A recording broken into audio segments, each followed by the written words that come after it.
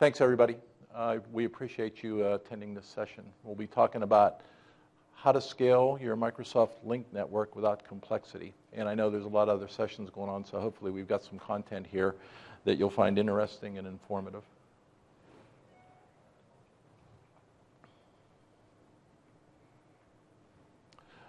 My name's Lynn Garrick. I'm one of several systems engineering directors with Brocade, and I will be talking about some of the unique characteristics that Brocade can bring to both data center and campus networks in support of the Lync environment. I'll give you a little insight into the agenda that we're going to talk about today. Before we get started, though, let me see a raise of hands in terms of who's architects with networking background and who's kind of maybe delivery folks that are tasked with installing and maintaining, and who are people that just kind of have a business focus. I realize it's a session 300 level, but I thought it'd be interesting. So network architects, folks doing design work, a pretty good mix. Deployment folks, installation folks, hands-on technicians, okay? You're doing both of them. Good for you. How about business guys? Anybody just looking at the business aspect? Okay, good. So we've got a pretty good mix. So I'm going to be probably right down the middle, some technical detail that you'll find interesting, but I'm also going to give you a little bit of a business insight into why you should consider some of the topics that we're going to talk about. So from an agenda standpoint, what I'm going to do is handle and talk through some IT trends that are relevant across IT in general. In particular, though, they're relevant to a Microsoft Lync environment. And so we find these trends complementary to rolling out other applications above and beyond Lync. Then I'll talk a little bit about some of the Lync requirements from a user perspective, and that's both on the enterprise side of the business as well as a managed service provider space. Some things that are obvious in a managed service provider space, you're dealing with more than just one client, right? And so there's some unique network requirements that you have to consider for Lync, and we also provide with our solution set. Then I'm going to run through some best practices, and the best practices are going to revolve around some terms that you may not be familiar with. You may have heard of Ethernet Fabric. I'm going to delve into that and let you understand what Ethernet Fabric is and why it's relevant to Microsoft Lync infrastructure. HyperEdge is a unique Brocade terminology, and I'll talk to you a little bit about what that means. Then we'll talk about server load balancing, the Lync server environment, fiber channel storage, as well as some of the other storage components and technologies that may be involved, the data center core, and what's unique about a data center core and supporting Lync as part of the overall architecture. Then comprehensive management, which is interfaces of element managers, plugins, and integration of other components into the overall Microsoft management environment. And then something that's kind of unique that's starting to spring out with some of the customers, which is, you normally can acquire product and services through capital acquisition, leasing. There's another alternative here that we'll talk about. And then I'm going to leave some time at the end for questions and answers. Okay? Great. So major IT trends, what we see going on in the enterprise are really some significant trends. And to probably nobody's surprise is we see a lot of enterprises trying to reduce cost. With that, there's a consolidation effort that's going on and the continuing effort at reducing complexity. So as IT has become really kind of a mainstream function of any enterprise, just like the accounting or the sales group or anything, IT's got its own identity. There's been a continual focus on it to reduce complexity. And I would say for the most part, it's been rather unsuccessful. So there's some technologies that we'll talk about today that you'll see have a very big impact on complexity. With that, it also enables the velocity of being able to deploy applications a lot quicker, and to nobody's surprise with the movement of virtualization and some of the other trends in application development, everything's moving toward a service-oriented orientation. In the public cloud or managed service provider space, some other things to consider. Any partners here or anybody part of a managed service provider? Or somebody that actually deploys Lync as a service? Okay, this is kind of some things I think you'll probably give the check mark and the approval stamp to. You've got to be able to support multi-tenancy, and that's a big topic, and I'll dive into a little bit about what multi-tenancy means. And then you want to get the most out of your infrastructure and resources as possible. Back to the enterprise bullet about reducing complexity, you want to be able to automate and orchestrate because you're servicing multiple customers with multiple requirements, and the more simple you can make it through orchestration and automation, the better off you are. And then the ability to, in real time, scale the environment, and this is a key point, without disrupting the service of those clients that are already on the network. Bit of a trick, right? Because anybody in here, whether you're a managed service provider, an architect, or a technician deploying units, you realize there's really not much of a downtime window anymore, right? So we're going to give you, an hour at 2 a.m. on Sunday. Those days are fading into the background. So it's really difficult, and it's why we chose the theme of how to scale your network without complexity, because it's a bit of a trick to elevate some of the technologies without interrupting service. I talked a little bit about it. There's a trend toward acquisition methods right now that moves away from purchase, where you make a capital purchase, or lease equipment services, to now acquiring it as an operating cost. And I'll talk a little bit more about it, but when you think about cloud infrastructures and buying services by the drink, only as much as you need, kind of a consumption-based acquisition model, we, along with a couple other manufacturers, are now starting to offer the ability to acquire our hardware and software via an operating cost, meaning we still retain the title to it. And I'll talk about that a little bit more, but it's flexibility so that you don't have to overbuild your network and leave some assets unutilized. So those trends are what we kind of see going on in the IT space. I'm going to talk a little bit now about Lync drivers, and this is from a network perspective, right? Things to consider as you either build out your Lync deployment or you try and scale it. There's some things here that are pretty relevant in terms of the Lync environment. First thing, if you got anything out of this conference from all the Microsoft keynote speeches and breakouts, you realize that they really want to blend together Lync with Skype. And so the consumerization is really a big piece. The business imperatives of trying able to wring costs out of the business is probably as big an initiative that's going on in IT right now. Everybody's focused on the bottom line, how we squeeze more money out of the operation, and we use IT as a vehicle to help do that. Like everybody, I've got the mobile device in my pocket. You can't get up in the morning and not realize that mobility is maybe one of the biggest trends, along with squeezing cost out of the business, but one of the biggest trends going on in IT right now. And globalization. I was over in Europe last week, and I was living and dying by Lync. And the flexibility of being out of the country, or being remote, or being mobile, and still having IT capabilities like you're sitting right at your desk behind your own machine is incredible. So how do you do this? With Lync, one last topic to really discuss is that they are tremendously focused, Microsoft is, on providing a user experience that's very palatable. That means a quality of experience as opposed to a quality of service or a class of service. The focus is on the user perception. So if the user is not satisfied, then it doesn't look and feel like a successful deployment. The other piece that goes along with that is the ability to move between fixed and wired clients, whether they're hard clients or soft clients, and have that experience look and feel as much as the same as possible. Not exactly the same because of the difference in the mobile devices with the fixed wired devices and hard clients and soft clients, but in general, try and adapt so that no matter how the user connects, they have that capability that looks and feels native to them. And then the ability to accumulate some real-time metrics in support of delivering the application successfully. So that's really kind of the user experience that Microsoft is looking to capture as well as monitor. Now, from a standpoint of Lync network requirements, this is kind of setting the table for some of the technology discussion. You have to put a network in place that has consistent latency, meaning I don't have a lot of variable latencies across my network components. In the data center, The WAN's probably out of your control, right? Unless you have a private backbone of some sort. You know, you're going to be tied to a public service provider and whatever their offering is. But then out into the campus, I've got a multimedia application.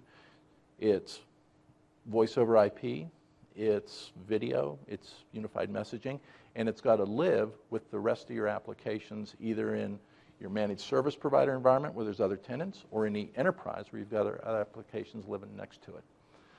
Load balance servers. If you get any type of scale behind the Lync environment, you'll know that you've got to load balance those servers. So when you have multiple servers in place, whether it's in the enterprise or the managed service provider space, you've got to have a load balancer. Managed service provider space, that ability to have multiple tenants, have them very clearly delineated in terms of their use of the infrastructure so you can provide good quality of service. The ability to use whatever storage infrastructure suits your needs, whether it's fiber channel, NAS, or iSCSI. Then the adaptive endpoint support that we talked about. And then a trend now that I'm sure everybody's aware of is being able to support virtualized Lync application delivery, as well as virtualizing the network itself. And then one thing that we did as a company that I think was very, very significant is we've got our portfolio for a Lync environment validated by Microsoft, and I'll talk about that in a little more detail. A little bit about voice quality, because there's a lot more to voice quality than really meets the eye. You know, you've got the real-time effective bandwidth, meaning how much of my pipe is really available for transporting voice, which means, you know, you need quality of service and the ability to provide that quality of service from the origination point to the destination point. Again, in the middle from some of the wide area service providers, it's kind of up in the air. But then you've got issues around delay and latency. And so when you think about latency, some folks just think about absolute latency, point A to point B, and how long does it take. In there, though, are some subcomponents like processing delay. Every time you go through a piece of hardware, there's processing delay that's involved, serialization of taking an analog signal at some point and getting it into a packetized format, the absolute delay of the network itself and the physics of the media. And all this kind of wraps around with, you've got about 150 milliseconds from ITU that they think is reasonable for you to get good voice quality across the network. So that's kind of your budget to work with. One of the other things that you absolutely want to avoid is packet loss. If you start pitching frames, it kind of comes through to the user as just choppy voice, where you don't really, you know, get the entire conversation in one smooth, homogeneous stream. And then jitter. Jitter is actually an effect of variable latency throughout the network. So if you've got some components in place and you get 200 milliseconds and then you drop down to 35, 40 milliseconds, and you go back up, and this latency is not fairly smooth across the network, you get the phenomena called jitter, and that really starts to impact your voice quality. So one of the trickier aspects of Lync is being able to provide, to the extent you have control over it, is consistent latency through the network. Absolute latency, something else to consider, right? You get out too far, then you're starting to run up against the 150 millisecond ceiling. From a managed service provider space, and I know we don't have too many of those folks in here, but it's worth looking at. You've got to have client separation, virtual routing and forwarding tables, individual instances of the routing tables that are discrete for that particular client, network services, DNS, DHCP, those type of things you have to deploy, and then operational, administrative, management, and provisioning capabilities for multiple tenants, as simple as possible. And then on the WAN services side, you want to have resilient services wherever you can. Fault-tolerant WAN access, if you look at what the big, not the big, one of the big concerns with healthcare.gov was they were single-threaded in a couple of places. They weren't single-threaded, they had catastrophic WAN failure that isolated one of the data centers. SIP trunks, I'll ask the question, everybody familiar with what a SIP trunk is or what SIP is? Anybody not familiar with it?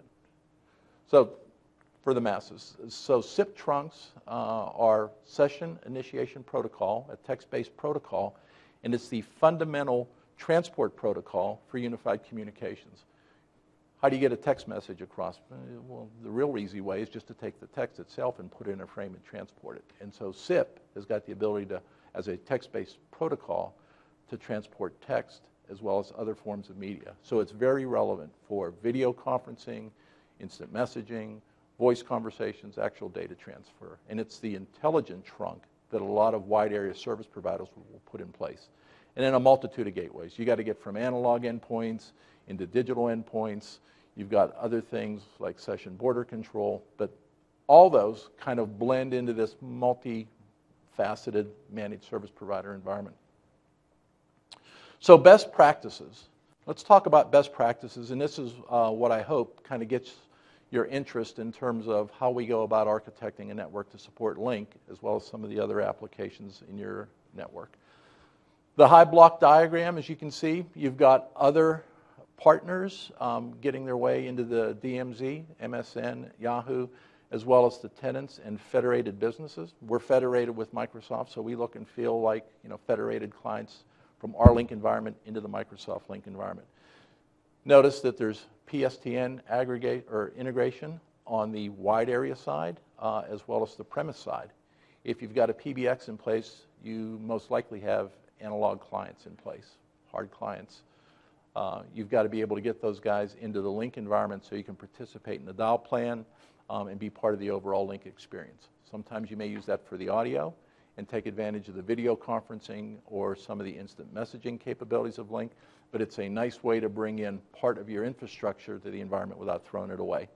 Then you've got some of the back-end services like archiving, DNS, DHCP, that sort of thing, and So all this kind of rolls together into an infrastructure. What we did at Brocade is test out our components as part of the overall Lync solution. So this is kind of a partner-centric chart where it shows some, but not all the partners. And what this gives you is a high degree of reliability in terms of the experts from Microsoft up in Redmond put this solution set together. And again, there's some other partners in here that could be part of this architecture. I just chose this one chart because it was pre-built. But you see where the Brocade solution set fits in the data center core with an interface to the wide area network, something called a VCS, which is an Ethernet fabric that we'll spend a fair amount of time chatting about. Then some of the handoff and isolation mechanisms between the different components, the core, the back-end services, voice over IP systems, and then the fiber channel storage as well. So briefly, the components that we talked about and we'll talk about are data center centric and campus centric. The data center revolves around our hardware-based load balancer for the Lync servers, an Ethernet fabric as the primary data transport connecting to those servers, our storage fabric, which is fiber channel centric. I'll talk about some of the other network-based storage capabilities. The adapters, the I/O adapters that go in the servers. That's NIC cards as well as host bus adapters, and then the core switching and routing. And what we did was we put this together.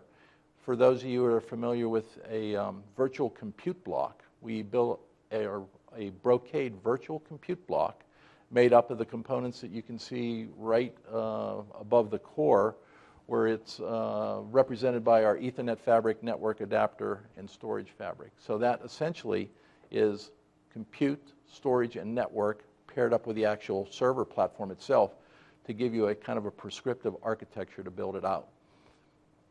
The idea here is, because of virtualization being a key theme in a data center, is to provide a flat, fairly consistent network that spans many servers in the data center.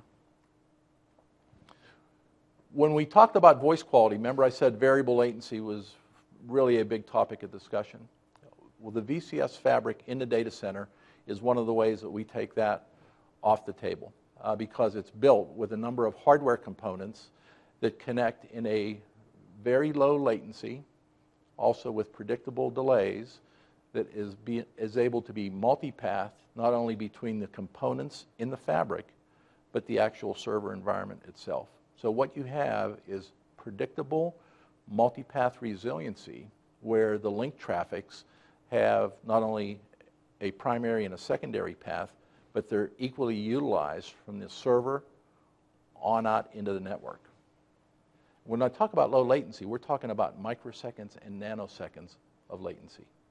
You know, most times you're talking the ITU 150 milliseconds, right? It's 150 milliseconds. We're talking about throughputs that are predictable in the micro and nanosecond environment. So that's fairly significant.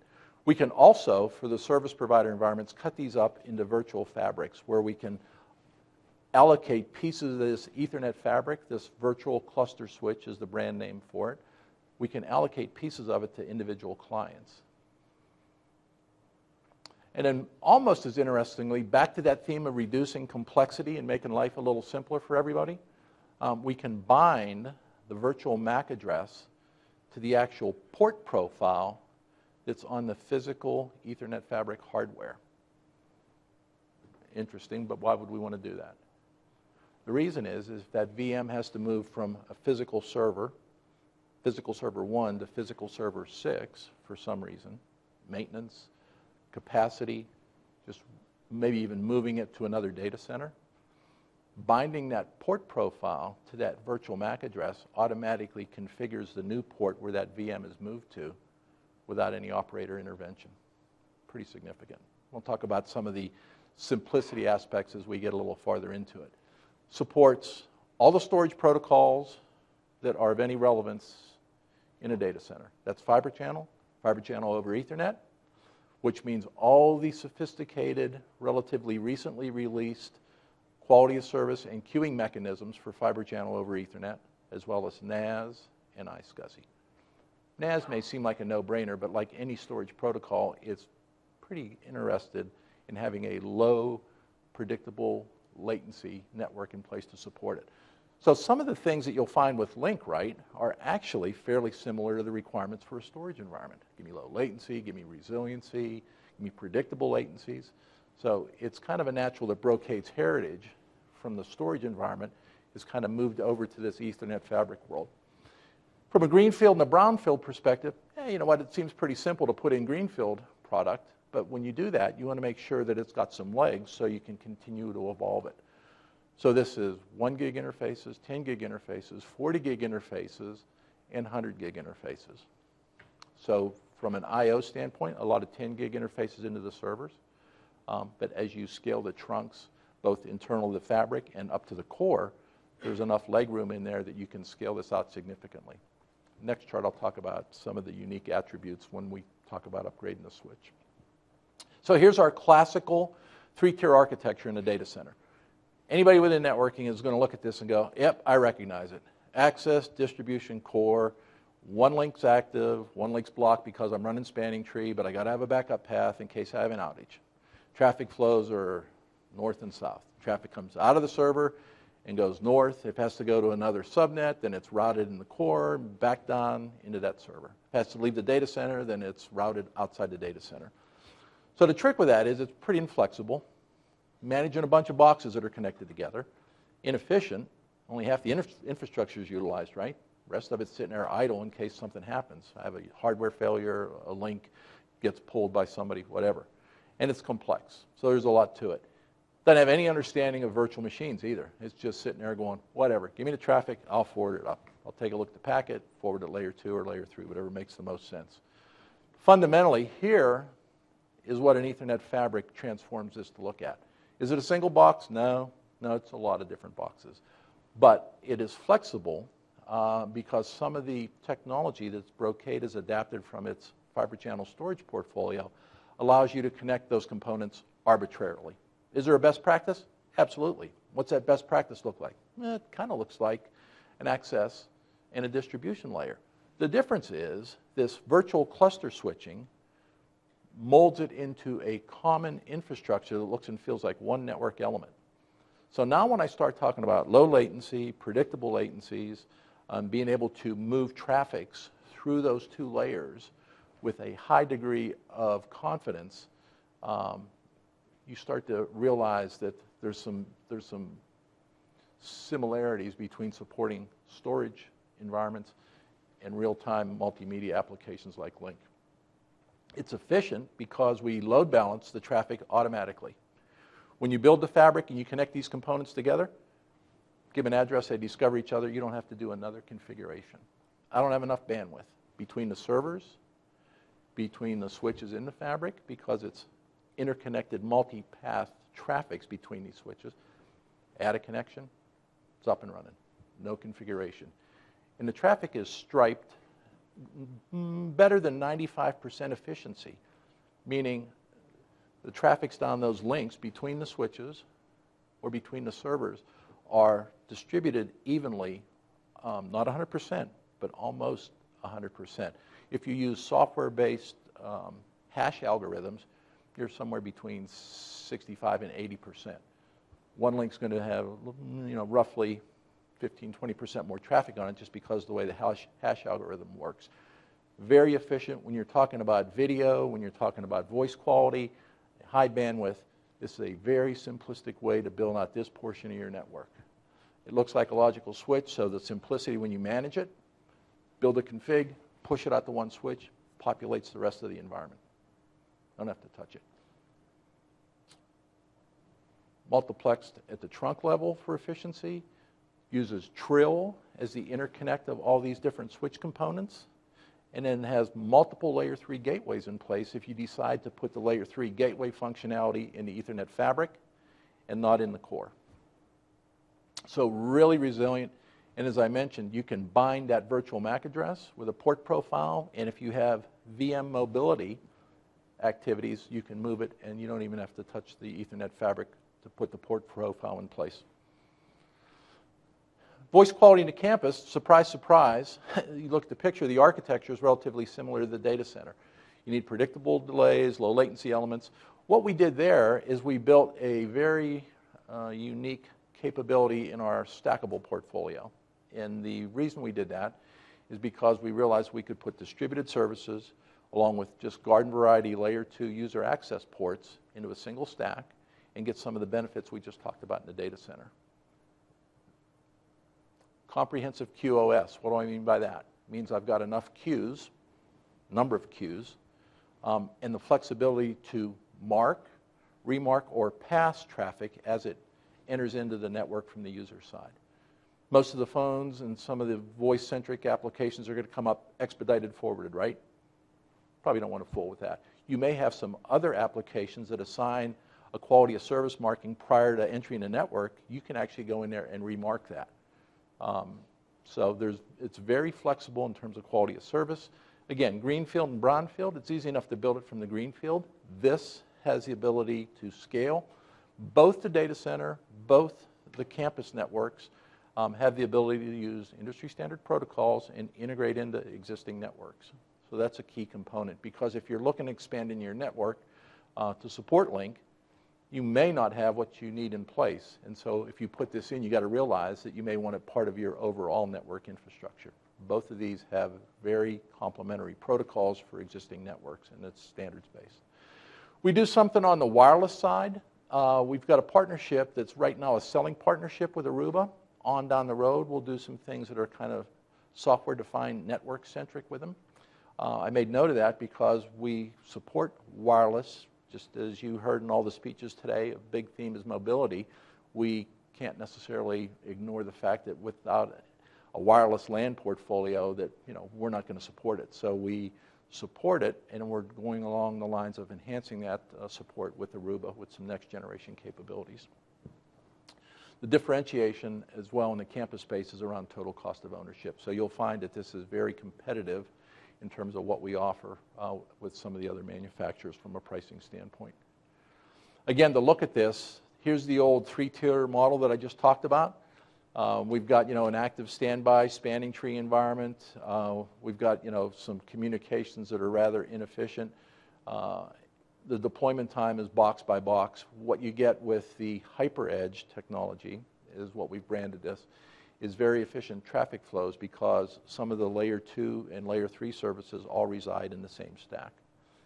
It's active-active. If you look at that core, I'll talk about it later, but those 2 core switches up there, both in the data center and in this campus environment, look like a single virtual switch connected together by some trunks, and that whole capability now looks like one big switching infrastructure in the core. Very easily deployed, and just like the data center, policy and configuration sharing, we push it out to that hyper edge, meaning the stackables that you see in the drawing here, we push them out as a single entity. So we configure the environment, not a single switch.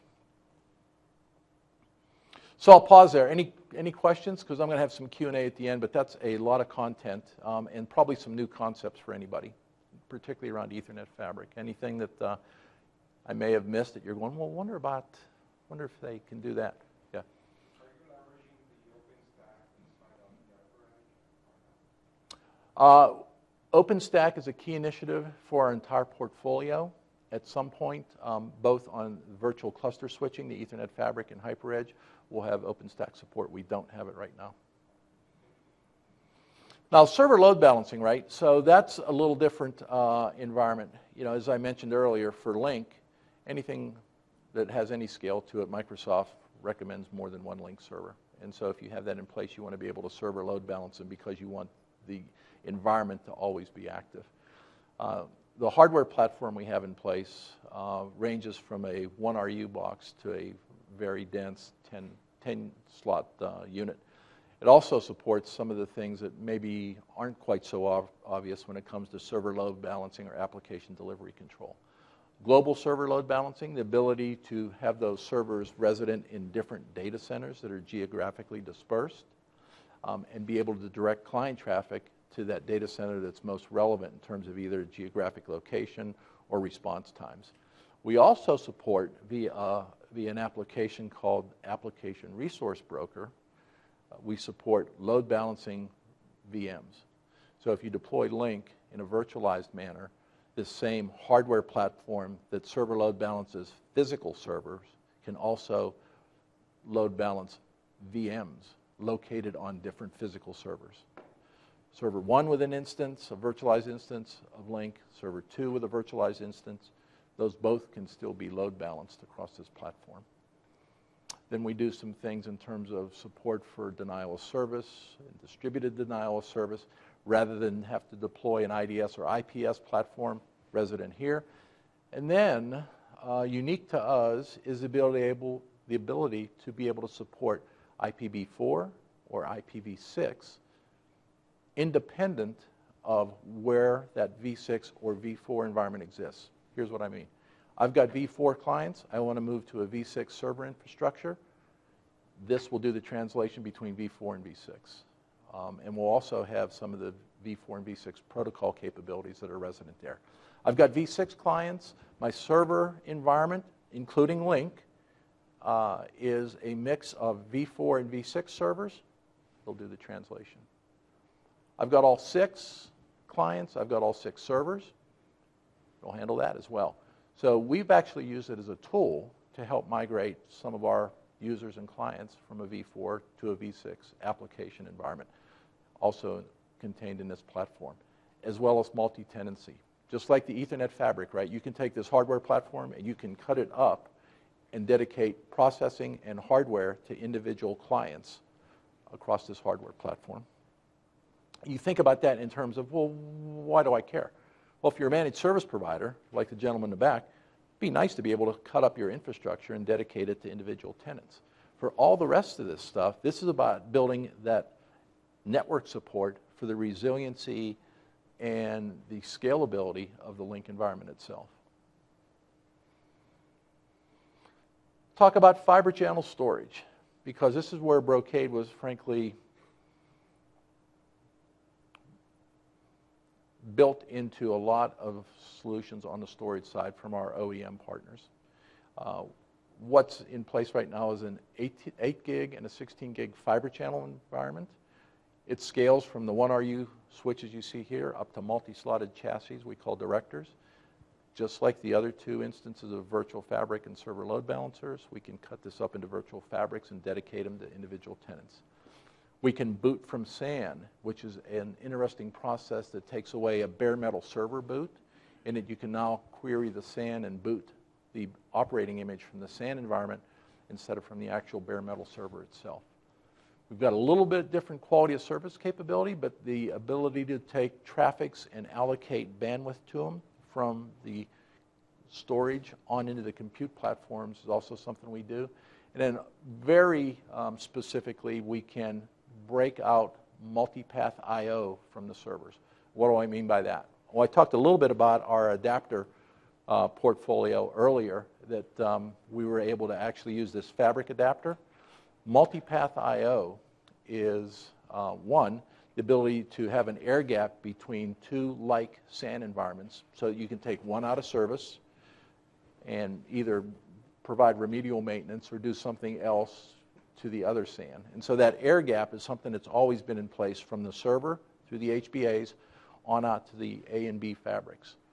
What we did here is we came out with an adapter that has a dual personality as either NIC cards or HBAs, or a combination of both. So a 2-port card, by changing the optics, you can have it look as a 10 gig NIC, or an 8/16 gig fiber channel card, or two fiber channel HBAs, or 2 NIC cards. And the whole driver stack and support of both of those functions is already in place. So now when you talk about multipathing, you can put in a couple less NICs and still get 2 distinct paths out of your compute environment.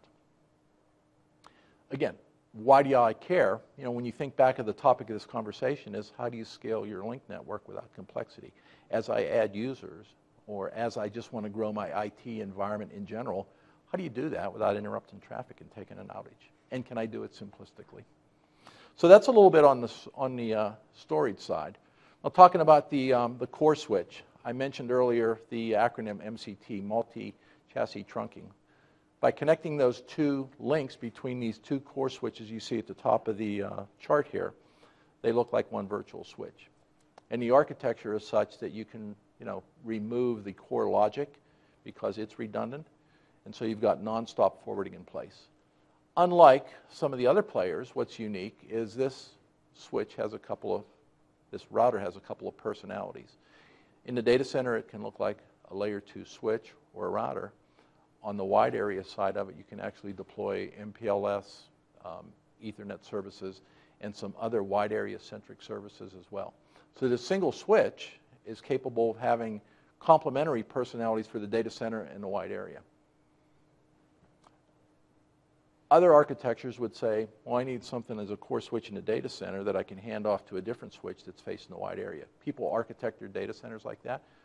With this particular platform, you don't have to do that.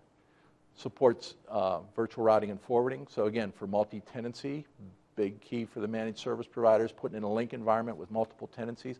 How do I get those address spaces so that I can assign them to each one of my tenants? And again, some forwarding characteristics, 15.6 terabytes, and industry-leading 100 gig interfaces that can, by the way, be trunked together to provide even more bandwidth as a contiguous piece of bandwidth. So very scalable. And again, that's part of it. How do I build these networks that support the Lync traffics, the different multimedia types, and how do I do it non-disruptively and somewhat simplistically? So to this point, I've been talking about all these best practices that have been put into the Microsoft environment, with Microsoft looking at them, documenting, working with Brocade, working with the other manufacturers to make sure that we've got a solution set that users and managed service providers can deploy. So I'm going to go off a little bit here and talk about a topic that I think is pretty interesting, but has not really been part of this architecture to this point. And that is something called software-defined networking, with kind of a subtopic around something called network function virtualization. So network function virtualization is an offshoot of 20 large, predominantly telco-centric service providers who said, I am tired of buying a firewall here, a firewall there, and all these individual instances of firewalling. And I'm also tired of buying the same thing for IDS, IPS platforms, for session border controllers, for routers, for VPN appliances. In general, why can't I have this as a VM that lives on common off-the-shelf compute hardware? And the answer is, you can. So network function virtualization is the instantiation of network functions that can be run as VMs on a compute platform as part of a hypervisor environment. And we're talking about x86 platforms, and we're talking about hypervisors that are the well-known hypervisors on the market. In this case, Hyper-V in particular in support of Lync. Others certainly are supported as well. But think about now that as I re-architect and want to scale my network and I need different functionalities, I may not have to buy the hardware platforms to acquire that functionality.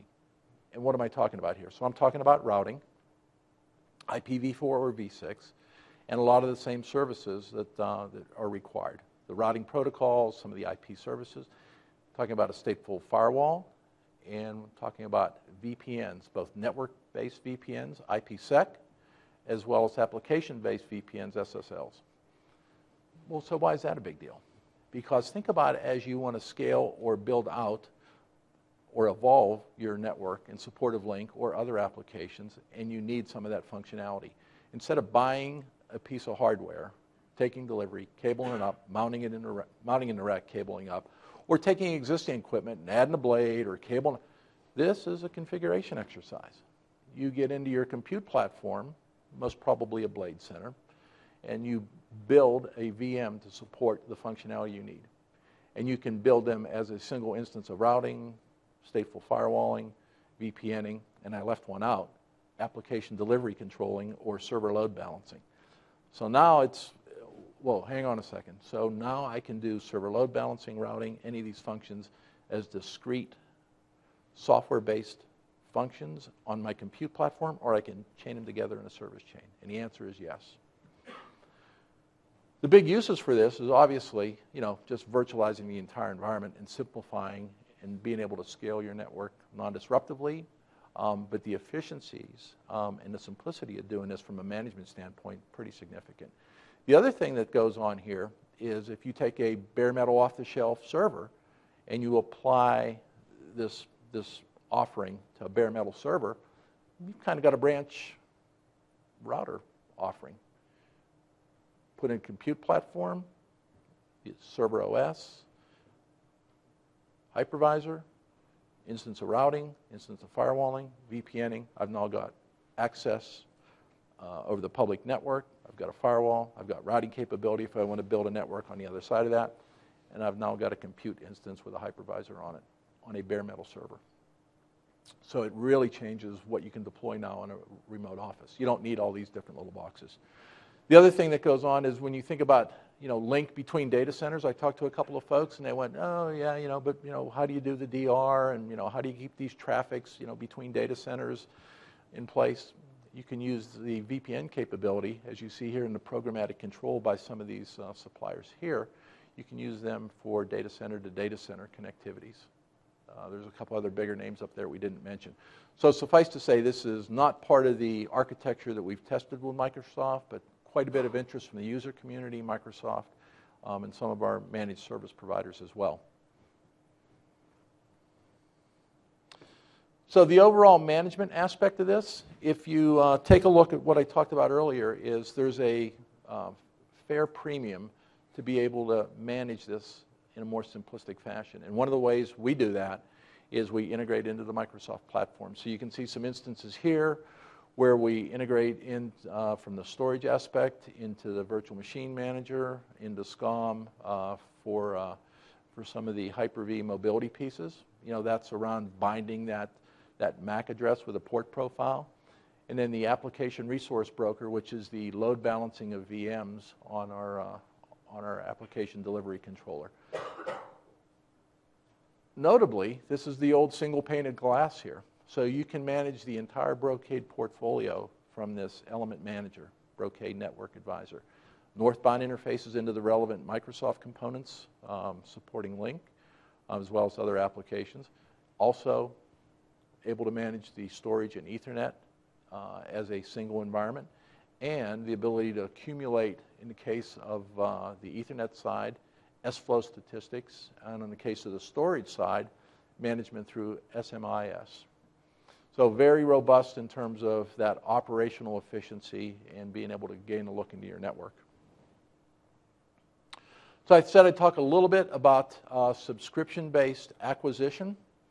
So subscription-based acquisition is quite simply the ability for you as a user or a supplier to acquire a Brocade product without buying it outright as a capital purchase or buying it as a lease. You can acquire, on the Ethernet side only, the Ethernet IP side, you can acquire a product that is equivalent to what you need. And if for some reason you've got a reorganization or your business has shrunk and you've got too many ports, return them to Brocade.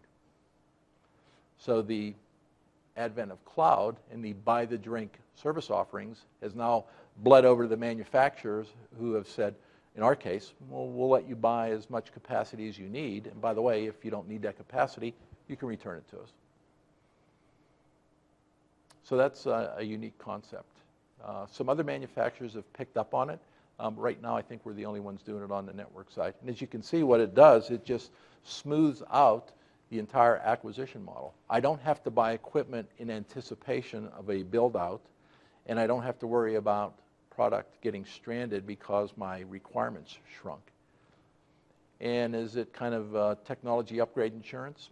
Yeah, it kind of is, right? If a different platform comes out, well, you know what? That's no longer relevant. Take it back. By the way, what's the new platform look like? Well, it looks like this, and it's only this much incremental delta, double negative. It's only this much delta to what you're paying right now. So a quick snapshot, and again, this is the portfolio I talked about. It's just a quick snapshot. It's the data center. It's the campus environment. I put this up just to show that it's a fairly significant portfolio, all managed via a common element manager platform and a variety of different plugins and integration points.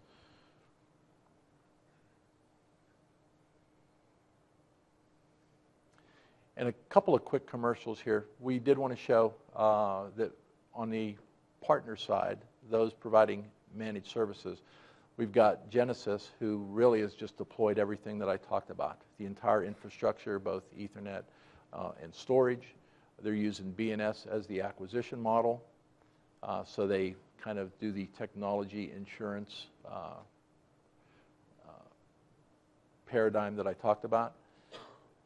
And they've actually got a fairly successful business around providing Microsoft Lync services over a Brocade infrastructure. Similar with OBT, same thing. They're located, I believe, in Australia, but the same thing. They're providing managed Lync services, and they use the Brocade portfolio and some of the acquisition methods as well. I put that up there just because it's always somewhat comforting to know that you may not be the first person to do something, right? And so these guys have actually built businesses out on it. This is not an enterprise saying, I'm going to serve my users. They live and die by their network infrastructure because they're delivering services. So with that, I hopefully highlighted our unique capabilities in terms of deploying a Lync environment and how you scale it without complexity, as well as some of the other capabilities that Brocade in particular has in both the storage and the data network environment. We think we've got a unique value proposition for Lync, as well as the data center and the campus in general. So with that, I will pause and see if there's any questions or any other topics that I can shed some additional light on. And again, I tried to hit it down the middle, so not in the technical minutia, but again, hopefully not too high up. So everybody got hopefully something that they were looking for. So questions? Ethernet fabrics, all that stuff came through? General understanding of it? Okay. Well, we will be around the rest of the day. We'll be in the booth. We'll be here, I think, through tomorrow as well. So anyway, stop by and see us.